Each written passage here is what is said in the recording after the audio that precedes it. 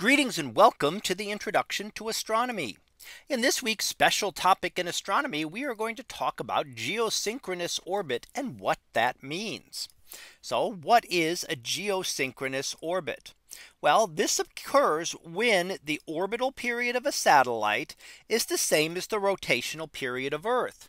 And what that means is that it always keeps over the same spot on Earth.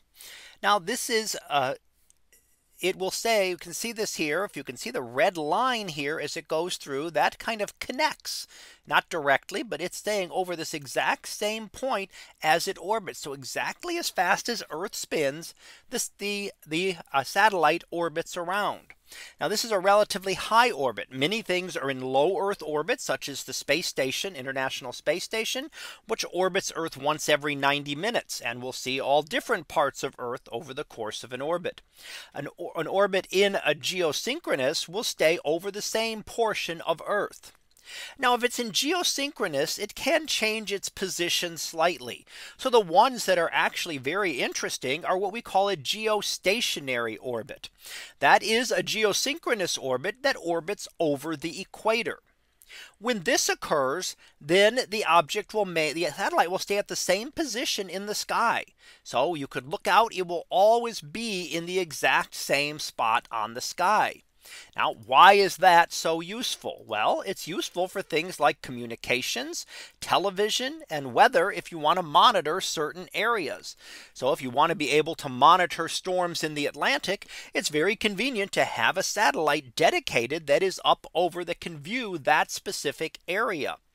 It's also useful for things like satellite communication. So satellite dishes such as this that can be used for various types of communication for satellite TV are important because you can then point it just to that one spot in the sky. Once it's all set up, then you don't need to track the satellite. So if you wanted to follow the International Space Station, you'd only get to see it for a short period of time when it was up above your horizon. The satellite dish would have to be able to move to track that position. When you have something in a geostationary orbit, then it stays exactly in the same spot. Your satellite dish can just be pointing to that satellite, and you no longer need the complexity of being able to track something around in the sky. So let's go ahead and finish up with our summary. And what we looked at this time, we talked about a geosynchronous orbit, and a geosynchronous orbit occurred when the satellite orbits at the same rate that Earth rotates on its axis. If this geosynchronous orbit is over Earth's equator, it will be geostationary and remain at the same position in the sky. These are useful for things like communication and weather satellites, as we previously discussed. So that concludes this lecture on geosynchronous orbits. We'll be back again next week for another special topic in astronomy. So until then, have a great day, everyone, and I will see you in class.